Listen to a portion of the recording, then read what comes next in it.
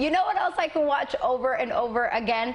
Mucho, Mucho Amor. Yes, the documentary that follows the life of Walter Mercado. It is #6 on Netflix. The reviews are in, and it is a big hit. I had the chance to talk to one of the filmmakers.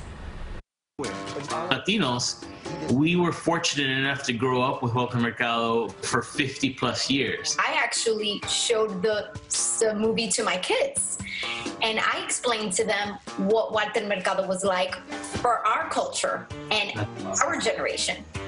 Thank you for doing that. It's so important to keep the legacy of people like Walter Mercado alive for future generations. 190 countries in 31 languages, all as of July 8th. I'm hearing from people in Amsterdam, in Australia, in New Zealand, in Taiwan, in Germany. I mean, it's so gratifying to see that this kind of beacon of our Latino culture is now getting his just due around the world. Why do you think that it was a story that needed to be shared around the world?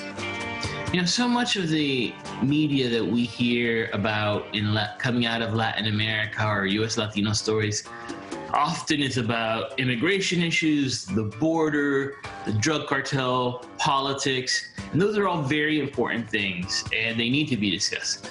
But the truth is, our culture is rich. We have figures who we love, figures who are important. We have our own heroes. Walter Mercado, for 50+ years, came into our homes every day. It was 5 minutes of silence where the family had to shut up. Abuela would smack you upside the head if you talked. Una chancleta. A chancleta. And every day he gave us a message of love and peace and hope. What did you learn while making this film? But I think ultimately what I learned more than anything in the process of making the film and in the process of spending 2.5 years with Walter Mercado, his last 2.5 years, was that the most important thing in life is love. I felt a sense of pride as I was watching that as a Latina.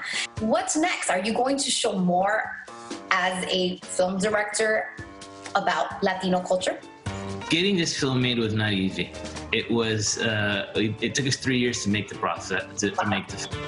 Every door we knocked on in Hollywood, just didn't get it. Crossover stories don't work. Or how can you prove that he was in 120 million households a day? These are questions that folks didn't ask when they made the Mr. Rogers documentary. This isn't questions that folks are asking, white filmmakers about.